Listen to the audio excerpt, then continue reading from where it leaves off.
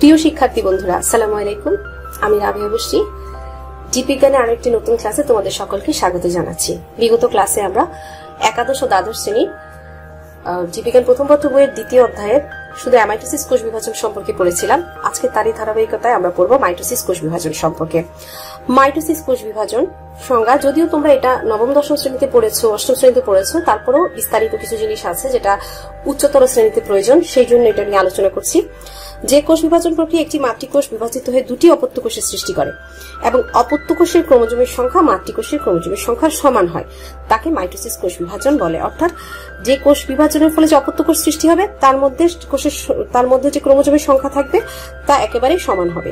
এখানে কিন্তু বলা হয়নি যে সরাসরি বিভাজিত হবে। অ্যামাইটোসিস প্রক্রিয়ায় বলা হয়েছে কোনো জটিল মাধ্যমিক পর্যায়ে ছাড়াই সরাসরি বিভাজিত হবে, কিন্তু এখানে এই ধরনের মাধ্যমিক পর্যায়ের কথা উল্লেখ করেনি। তার মানে হচ্ছে যে এর ভিতরে অবশ্যই জটিল এবং মাধ্যমিক পর্যায়ে রয়েছে। সমীকরণিক কোষ বিভাজন, মানে মাইটোসিস কোষ বিভাজনকে সমীকরণিক বিভাজন বলা হয় কেন? এই ক্ষেত্রে আমরা বলবো মাইটোসিস কোষ বিভাজনের ক্ষেত্রে মাতৃকোষের ক্রোমোজোমের সংখ্যা এবং অপত্য কোষের ক্রোমোজোমের সংখ্যা সমান থাকে। এটা হচ্ছে তার সংজ্ঞা। আগে সংজ্ঞাটা লিখে নিবে।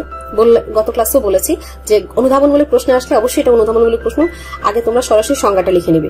এরপর লিখবে অপত্য কোষের ক্রোমোজোমের সংখ্যা আর মাতৃকোষের ক্রোমোজোমের সংখ্যা সমান থাকে বলেই এই মাইটোসিস কোষ বিভাজনকে সমীকরণিক কোষ বিভাজন বলা হয়।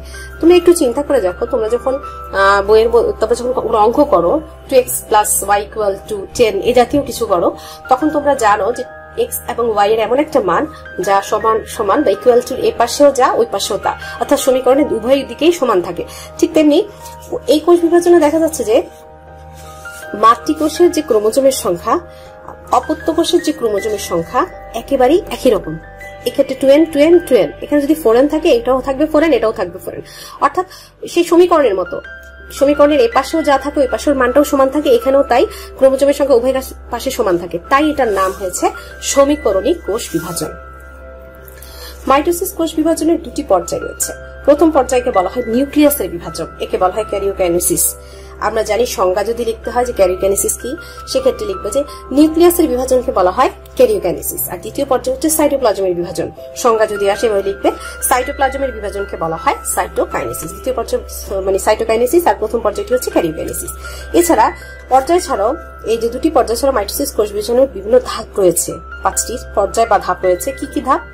বা ক্যারিওকাইনেসিসের, অর্থাৎ এই যে প্রথমটা পড়েছে নিউক্লিয়াসের বিভাজন, সেই নিউক্লিয়াসের বিভাজনের যে ক্যারিওকাইনেসিস তার ধাপ হচ্ছে এগুলো। এই ক্যারিওকাইনেসিসের কি কি ধাপ রয়েছে দেখো। পর্যায় বা ধাপ, পর্যায় হচ্ছে প্রোফেজ, প্রোমেটাফেজ, মেটাফেজ, অ্যানাফেজ আর টেলোফেজ। আচ্ছা, এই সম্পর্কে আলোচনা করার আগে আমরা ইন্টারফেজ সম্পর্কে জানবো। মাইটোসিস কোষ বিভাজনের ক্ষেত্রে ক্যারিওকাইনেসিস ও সাইটোকাইনেসিস শুরু হবার আগে কোষের নিউক্লিয়াসের প্রস্তুতিমূলক কাজ থাকে। কোষের এই অবস্থাকে বলা হয় ইন্টারফেজ। এর কথার অর্থ হচ্ছে ক্যারিওকাইনেসিস কিংবা সাইটোকাইনেসিস, অর্থাৎ কোষ বিভাজনের ক্যারিওকাইনেসিস বা সাইটোকাইনেসিস হওয়ার আগে, অর্থাৎ কোষ বিভাজিত হওয়ার আগে সে কিছু প্রস্তুতিমূলক কাজ করে। সে প্রস্তুতিমূলক কাজগুলোকে বলা হচ্ছে তোমার ইন্টারফেজ। এই প্রস্তুতিমূলক কাজ থাকে, কোষের এই অবস্থাটাকে বলা হবে ইন্টারফেজ। ইন্টারফেজ আমরা কোষচক্রে আর ভালো করে জানবো। কোষচক্র কি? চক্রাকারে একটি ঘটনা ঘটলে তাকে কোষচক্র বলে, মানে একটার পর একটা ঘটতেই থাকে, একই ঘটনা বারবার পুনরাবৃত্তি হলে। সংজ্ঞাটা আসছে এরকম: একটি কোষ সৃষ্টি, এর বৃদ্ধি এবং পরবর্তীতে বিভাজন, এই তিনটি কাজ যে চক্রের মাধ্যমে সম্পন্ন হয়। কোষটা আগে সৃষ্টি হবে, বৃদ্ধি পাবে এবং আবার বিভাজনে অংশ নেবে। একে বলা হচ্ছে, তিনটি কাজকে একসাথে বলা হয় কোষচক্র। হাওয়ার্ড ও পেল্ক এই কোষচক্রের প্রস্তাব করেন। বিজ্ঞানী হাওয়ার্ড এবং পেল্ক এই কোষচক্রের প্রস্তাব করেছিলেন। কোষচক্রে যদি আমরা ছক আকারে দেখি, এটি দুটি ধাপ। প্রথম ধাপ 1, ইন্টারফেজ বা প্রস্তুতি পর্যায়। একটু আগে আমরা ইন্টারফেজের সংজ্ঞা শিখেছি, অর্থাৎ ক্যারিওকাইনেসিস সাইটোকাইনেসিসের আগের পর্যায়টাকে বলা হচ্ছে, আগে যে প্রস্তুতিমূলক পর্যায় সেটা হচ্ছে ইন্টারফেজ। তাহলে এটা ইন্টারফেজ জানলাম। এরপরে আসতেছে অ্যামফেজ বা মাইটোসিস বা বিভাজন পর্যায়। এটাকে যে কোনোটাই বলা যায়, অ্যামফেজ বলা যায়, অ্যামফেজ মানে মাইটোসিস ফেজ, অথবা এটা মাইটোসিস কোষ বিভাজন অথবা বিভাজন পর্যায়। তার মানে মাইটোসিস কোষ বিভাজনের আগে প্রস্তুতিমূলক পর্যায়টা হচ্ছে ইন্টারফেজ। আর ইন্টারফেজ ধাপের আবার 3টি অংশ রয়েছে। একটা হচ্ছে G1 দশা, রেস্টিং পিরিয়ড, আরেকটা হচ্ছে এসডিএনএ অনুলিপন দশা, আরেকটা হচ্ছে G2 দশা। এই প্রক্রিয়া, কোষচক্রের প্রক্রিয়াটা সম্পর্কে এখন আমরা বিস্তারিত জানবো। কোষচক্র দুটি প্রধান ধাপে বিভক্ত, একটা হচ্ছে ইন্টারফেস বা প্রস্তুতি পর্যায়, আর হচ্ছে এমফেস বা মাইটোসিস বিভাজন পর্যায়। ইন্টারফেস সম্পর্কে একটু আগে আমরা আলোচনা করেছি, তারপরও আমরা যদি একটু করি, কোষ বিভাজনের পূর্বে প্রস্তুতিমূলক এবং বিপাক সমৃদ্ধ ধাপকে বলা হচ্ছে ইন্টারফেস। এটি বেশ দীর্ঘ।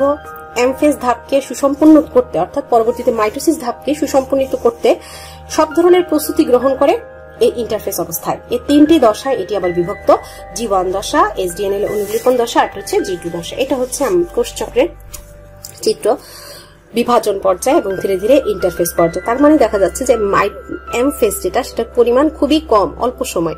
প্রস্তুতি অর্থাৎ কোষ বিভাজনের প্রস্তুতি দশাটাই সবচেয়ে বেশি সময় ধরে চলে।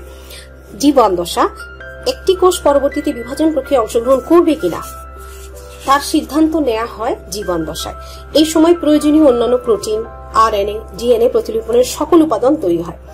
মোট কোষ চক্রের 30 থেকে 40 ভাগ সময়ই কিন্তু এই দশায় ব্যয় হয়ে যায়। এস দশা হচ্ছে, এই দশার প্রধান কাজ হচ্ছে নিউক্লিয়াসের ক্রোমোজোম ও ডিএনএ সূত্রের অনুলিপন। এস দশার আরেকটা নাম রয়েছে ডিএনএ প্রতিলিপন।